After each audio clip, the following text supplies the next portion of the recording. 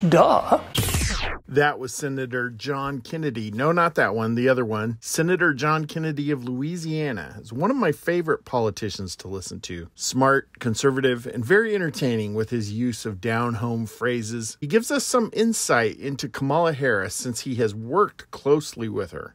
The vice president is a San Francisco Democrat. Most of the problems that she's talking about are problems that she helped create as vice president. The vice president believes in open borders. She's already said that she wants to make illegal immigration no longer a crime. This is the same vice president that compared our Border Patrol officers and agents to members of the Ku Klux Klan. I can tell you what she's going to do to secure the border. Zero. Zilch. Nothing. Vice President Harris helped create the worst inflation in America in 40 years. The biggest economic problem facing America today is high prices. Duh. What's her plan to lower those prices? Number one, price controls. Sure. Let's follow Castro and Cuba and Venezuela and the former Soviet Union. The second part of her plan is raise taxes. She believes we're one tax increase away from prosperity.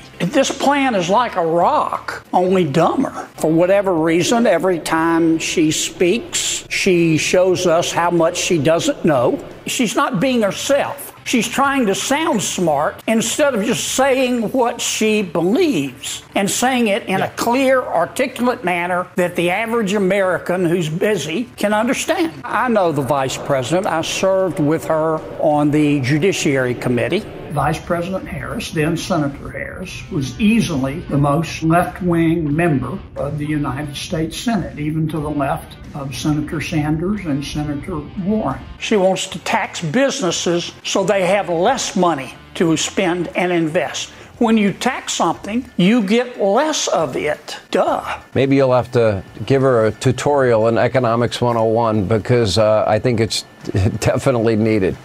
Thanks for watching. Remember to smash the thing and ring the thing. You know the thing.